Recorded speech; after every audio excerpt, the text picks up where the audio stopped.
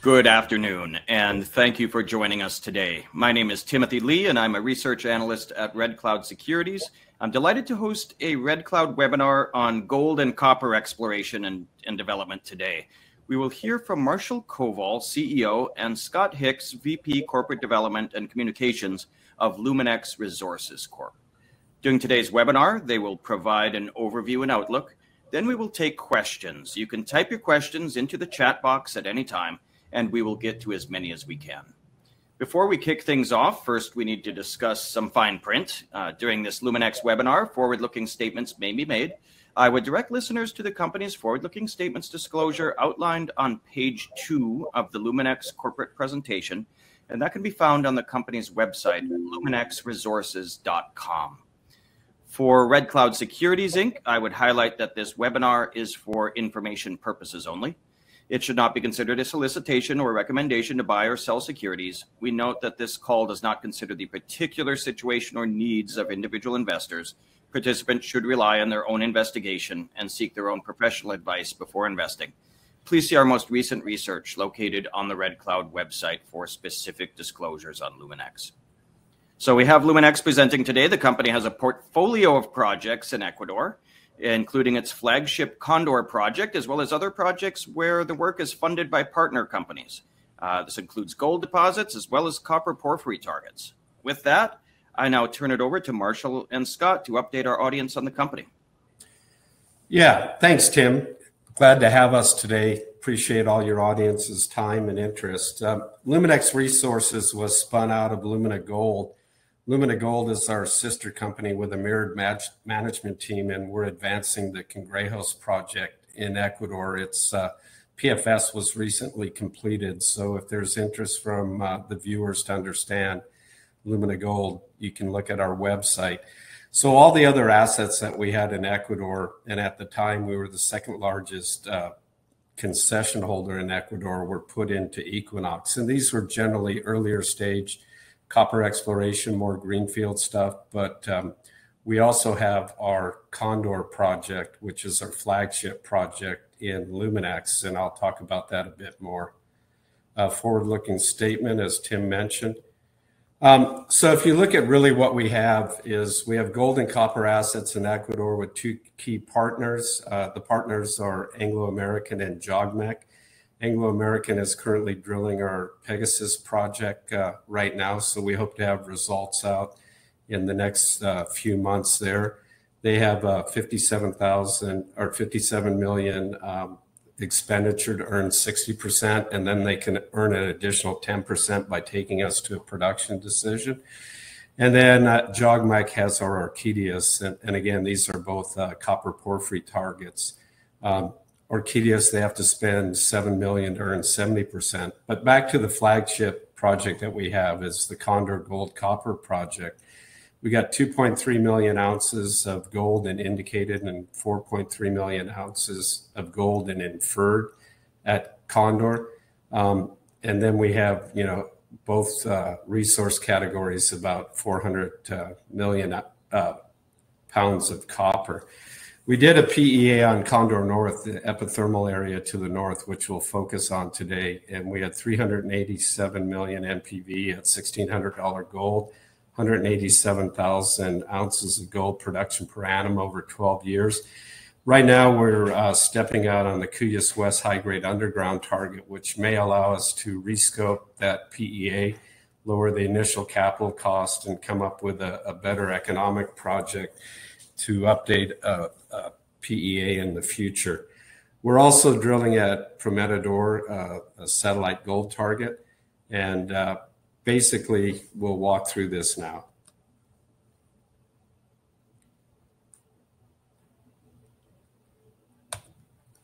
If we look at Luminex ownership, with Ross Beatty and management control about 24.2% of the company. Ecuadorian entrepreneurial group have about 14%. A fund out of San Francisco, Route 1, has 8.3%. And then we've got a couple other funds in at 14.4%. The issued and outstanding shares are 173 million, fully diluted 213. million, market cap about 51 million Canadian. We're trading just a hair above the 30 cents, so it's a bit higher today. 9 million cash on hand, and 52 week trading range of 18 to 49 cents. Ecuador, if we look at what has happened in Ecuador since 2014 when we entered the country, 2 major mines have been built in Fruta del Norte and Mirador. We've got ready to construct 3 underground high quality, high grade projects, Curipamba, La Plata, Loma Larga. And then we've got Cascabel that's at PFS stage, Cangrejos, what I just mentioned, we completed the PFS recently. And we have a PEA complete on Condor. If you sort of look at the country from a mining export perspective, it's interesting. The top 4 exports out of the country are petroleum, shrimp farming, bananas, and mining. Mining was number 4. In March, it moved up to number 3. So it continues to be an important part of the Ecuadorian economy going forward. And if you look at the investment attractiveness by the Fraser Institute, it's really improved since 2014.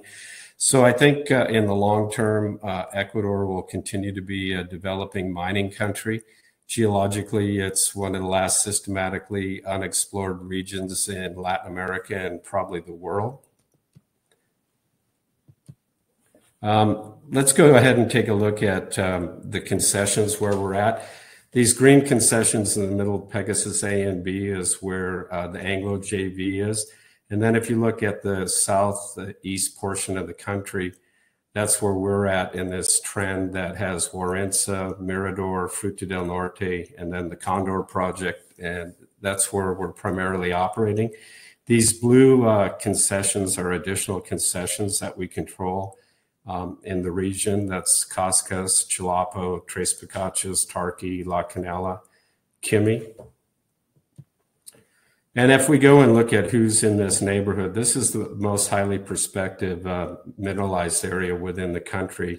As I mentioned earlier, you've got Warintza to the north, our Tarqui and our Kimi projects south of that. Then you get into Mirador, and then you get down into Fruta del Norte, and you can see our Condor project is contiguous with the Fruta del Norte border. And then you can see Orquídeas and Cascas there. Now, one thing that's interesting in the Condor project is we've got the northern epithermal area that's shown here as Camp, Cuyes, Soledad, and Emma.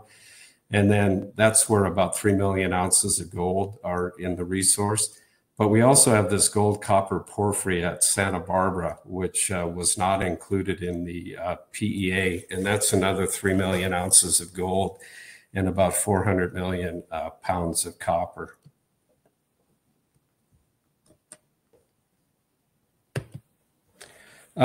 This is just a zoom in a little bit more of the whole region from top to bottom with kind of gold and copper resources in it. But we're about 33 kilometers south of Fruta del Norte and about 55 south of Mirador. Like I mentioned before, there's roughly 6.5 million ounces of gold. Our current claims at the Condor project are 10,000 hectares. So there's a lot of exploration area that we haven't touched yet. There's been about 135,000 meters of drilling at Condor North in the central area. We own 98.7% of the concessions there. 1.3% is owned by the Ecuador Armed Forces Pension Fund. We spent about 40 million to date.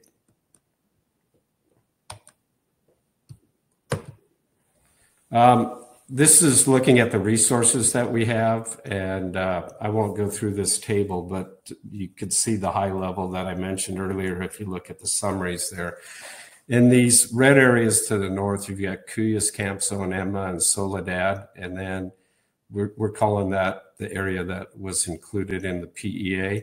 And then to the south, you see the Santa Barbara deposit, and then you also see the Nayumbi area. And so within this package, there's both in the central area, there's both copper and gold at Huanhuinza and Alito and Santa Barbara. And then to the north, it's primarily gold and silver. This is coming in a little bit closer and looking at what we've tested to date. In the PEA in 2021, we had both underground target, the camp deposit, as you'll see there, and then we had open pit targets at Cuyes and Soledad and Emma, and those were included in the PEA. And the initial PEA was 25,000 tons per day, of which 2,500 came from the camp zone underground, and all of the rest of it came from the open pit. What we discovered subsequently is this Cuyes West zone that you can see kind of northeast, southwest, striking there towards the camp zone. And that's a high-grade discovery that we've made. We've got about 28 holes into it as we speak. And it's returned some of the highest grade mineralization we've seen in the whole region. So that may allow us to scope a project, lower initial capital costs, maybe start underground at the camp zone and Cuyes West simultaneously. Both of these deposits are close to the surface, so pretty easy access underground. This is looking at the camp zone. There were about 600,000 ounces of gold in the PEA that were put into a mine plan, 600,000 ounces of resource. Subsequently, we drilled a couple of new areas, and you can see the 5 holes here. And they've returned, for instance, C2239 returned 5 meters to 15 grams. The next couple of holes were 9 grams, and then 3.8 and 11 grams. And what's significant about these new holes is they're higher grade on average than the overall grade of the camp zone, which was 3.45 grams per ton gold equivalent.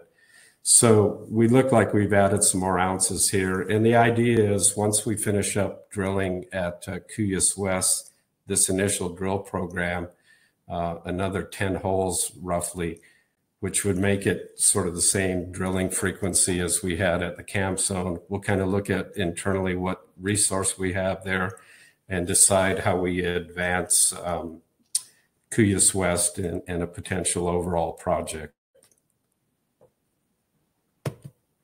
What does finding the second camp zone matter? You know, while the deposit is in production for 7 years in the 2020 PEA, it represents about 10% of the total mill feed, but represents 32% of the production with 70,000 ounces of gold equivalent per year on average. So basically what we look at here is with Cuyes, we're hoping that we can get to the point with Cuyes and camp zone together. Maybe we have 1.5 million ounces of gold that we can put into a mine plan and go ahead and move the project forward with that as the scope. So here's the Condor West or the Cuyes West deposit. Here's what's really interesting here. If we look at the holes on the left, hole CU2101 down through 17 or down through 22, these are our best holes. But as I mentioned, the camp zone was sort of 3.45 grams per ton gold equivalent average. You can see here we've got thicknesses of anywhere from 4 meters up to what do we have here? I guess 15 meters. And we're sort of 5 grams all the way up to 30 grams. So this has the potential to really increase the gold ounces that we might be able to bring into a mine plan. And it's fairly significant. And we're just starting to understand the structural nature of these higher grade gold deposits. So there's more potential in the future in other areas. But right now, we're really focused on bringing this Cuyes West up to a resource category. This is just a grade thickness map. It's kind of difficult to kind of see all the numbers here, but basically the whole system is holding together. We've been able to define about 400 meters long strike and about 200, 250 meters down dip, and it remains open. And this is interesting here. This is what you see in the shaded red is the mine plan from the camp zone. And what you can see now is the overlay of drilling from Cuyes West. So we've still got some more drilling to do at depth and along, but it's a very similar size deposit, and basically it's quite a bit higher grade. So we hope to bring in quite a bit more gold into a potential resource in the future. This is kind of interesting as well. We discovered an unknown breccia pipe with this drilling. So we were targeting the higher grade Cuyes West structure, which you could see on the left side of this figure. And we put about 4 holes through this breccia pipe. But what's interesting, if you look at these 4 holes on the left here, is we're seeing quite a bit high grade breccia material that is potentially open pittable. So we've sort of got 165 meters of 1.58, and then 200 meters of 1.18, and then 96 meters of 1.14, and then finally 211 meters of 1.16. So basically, we'll continue to drill down dip. It looks open, and it looks like grades are holding up all the way through that. So we'll continue to look at this with the current drilling program and understand how it may come into a mine plan into the future. This is the Prometador zone. We've drilled about 7 holes in this area now. We haven't got all the results back. We're waiting those, but it's a surface anomaly potential open pit and maybe underground target about 1 kilometer long. So we should see drill results in the near future for this target. This I sort of talked about at a high level, so I won't spend too much time on it here, but the important thing to look at here is the 607 million initial capital for the 25,000 ton per day project that I mentioned earlier. If we're successful with the Cuyes West and the camp zone and looking at a starter project with those 2 underground opportunities, we're likely to be able to cut that initial capital down in half. And instead of a 25,000 ton per day project, maybe we go with a 4,000 or 5,000 ton per day underground project initially, lower capital, higher grade, and then look at bringing in the open pit potential, the new breccia zone, and the existing open pit resources we have into the future. Let me go on and talk a little bit about the Anglo-American earn-in we have. So Anglo has our largest land package in the country. They're focused on this Pegasus A area right now. That's about 37,000 hectares of land, quite large area. They've identified 8 porphyry copper targets. They're currently drilling this Medusa target in the upper left-hand side of this slide.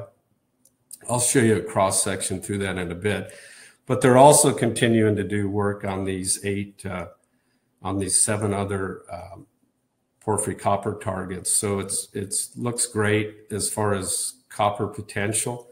Go and look at Medusa. Medusa, basically, there was some drilling, so we know there's a porphyry there, but geophysics supports both magnetics and resistivity, a large porphyry copper target. And this is what Anglo is drilling right now. They're drilling 3,200 meters at Medusa here. So over the next several months here, we should start to see results from this.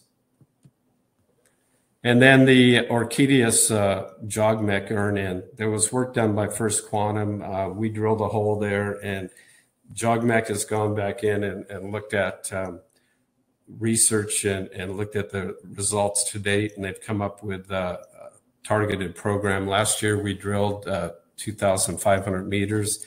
They've got some holes selected now. We'll probably drill a 1,500 meter drill program here in a few months. So when you look at reasons to invest in Luminex, 2.3 million ounces of gold in indicated and 4.3 million ounces of gold in inferred. We have more than underpinned the value of the company with the PEA that we put out in 2021, which showed a 387 million NPV at Condor North. That's about half of the project resources, doesn't include Santa Barbara or the new Cuyes West. We're drilling The priority targets I've already talked about, Cuyes West, and we did a little bit of drilling also to add to the camp zone.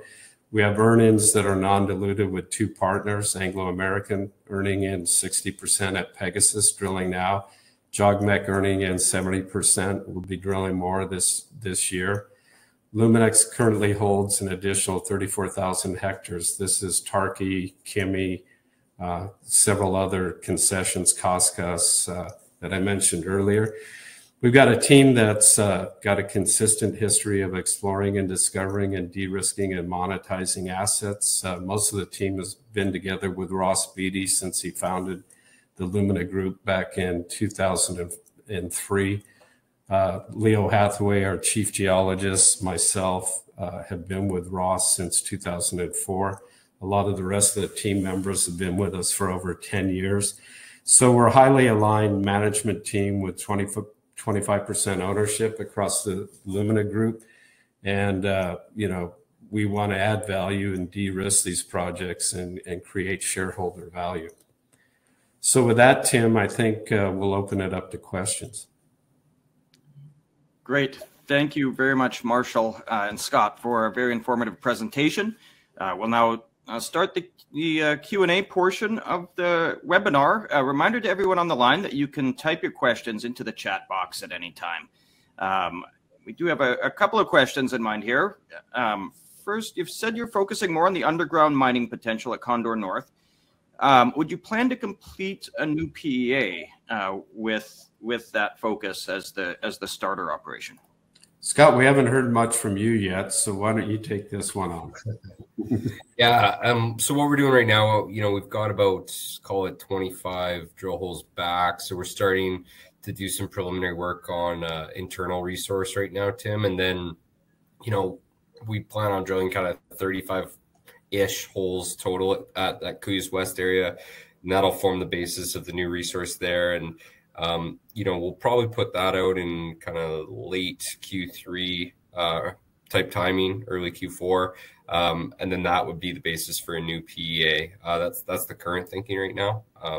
But yeah, we'll kind of keep looking at all this stuff internally as we go along. We're starting met work at the Cuyes West area right now, sending some of that off to our lab in Lima, Plengi lab. And so we're hoping to see, similar recoveries to what we saw at camp, kind of 90+% recoveries. So that'll all be information that gets integrated into the PEA. Okay.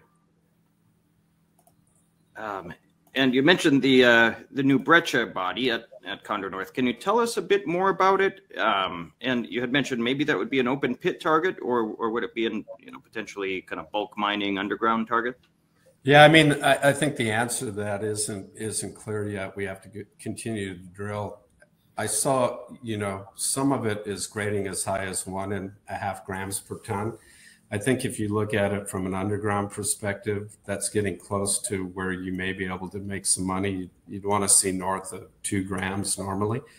But a lot of it also has to depend on how we approach the Cuyes West higher grade structure that's off to the west of it. So, I can't give you a final answer on it, but it's both got open pit and definitely open pit potential and possibly underground as well. Great. One question that's always popular is how much cash do you have and how long will that last with your current plans? So go ahead, Scott. Oh yeah, so that life financing we completed earlier this year, that was 12 months of capital. So that should get you out kind of to early next year. All right, great. And you had mentioned obviously the project, the Pegasus project with Anglo Gold. When might we expect results from drilling there? Anglo American and Anglo American. Sorry. No worries, just to clarify. But we don't control the operatorship, so we'll see what they kind of owe us a quarterly report right now. So we'll get an update soon. But I know they did stop drilling for a little bit of time when there was the earthquake and the heavy rains. So that it hasn't exactly been the easiest operating year there, but they're still drilling now. So we'll definitely get results out as soon as we can. And similarly with Jogmec, it said there likely be drilling on that project as well this year. Yeah, I think we're slated for a July start to the program there, Marshall. Is that right? Yeah, and we're the operator on that, so we'll control that. Okay, great. I suppose one other general question, a concern anywhere in the world, but Ecuador sometimes has flared up with different issues. But can you tell us a little bit more about local community relations and which groups that you're working with and how you address that side of things? Yeah, so you hear a lot in Ecuador about the indigenous communities and some of the political aspects of those communities looking to shut down mining as a general thing within the country. That's really a localized sort of scenario when you get down to an operation level. So at Condor, we don't have the project itself. It's not on indigenous property or indigenous land. We have indigenous communities in the area, and we work with them. And we work quite well with the local communities. We've got employment. We use a lot of temporary employment when we move drill rigs around. So overall, in general, we have a really good working relationship with the communities around Condor, and we're able to continue to operate without issues there. So basically, the key part of what you do is locally. You do hear noise nationally, but anyway, I think if you look, for instance, at our Lumina Gold project, Cangrejos, that's in an area where there's no indigenous communities. And so it all depends on where you're at in the country, how you deal with the immediate communities around you. So that's, Scott, you got anything you want to add there? No, I thought that was well said. Okay, great. And I guess another question, I'm recalling this from the Lumina Gold webinar recently, but national politics there. Obviously, President Lasso is considered relatively business friendly. Mm-hmm. But do you see any changes there coming, or does that seem like it's fairly stable? Any thoughts on the national political situation there? Yeah, I mean, right now, a lot of your viewers may have seen that there is an impeachment process being brought up against Lasso that should play out in mid-May. There's kind of three potential outcomes. That there's one charge brought against him about one of his reporting ministers having corrupt dealings with the export of oil, the transportation of it, and basically he'll either survive that impeachment. If he's taken out, then his vice president will come into power and continue the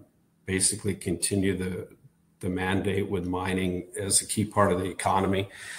Or the third option is that Lasso may do what they call a muerte cruzado, dissolve Congress, and then rule under executive authority for 4 to 6 months and call new elections. If he were to call new elections in the regional elections that were just held earlier this year, the Correísta party won the majority of Quito and Guayaquil. So they would likely be the party that would have a chance to win. If they did win, they were the same group that in 2014 saw mining as a critical part of the country's economy going forward. And they improved the fiscal regime, regulatory regime. So I think there's going to be bumps in the road. We'll have to see how it plays out. I think in the long term, mining is going to be too important to the country to be cast aside. So I think in the long term, it'll continue. But we do have the current noise that's going on. Great. Well, I think that's all the questions that we have. I guess one that kind of to close out, just to review, what news might we expect from Luminex coming up in the coming months? Yeah, just a bunch more drill results. I mean, we've got some of the Permetador ones coming soon. We've got Cuyes West continuing to drill that off systematically. And then hopefully get something out of Anglo American, in the near term. Okay, great. Well, I'd like to again thank Marshall and Scott for presenting today, and thanks everyone on the line for tuning in. Just a reminder that Red Cloud Securities will be back tomorrow afternoon when our webinar series continues with Sterling Metals presenting Wednesday, May 3rd at 2 p.m. Eastern Time. Have a great rest of your day. Thanks, everyone. Bye-bye.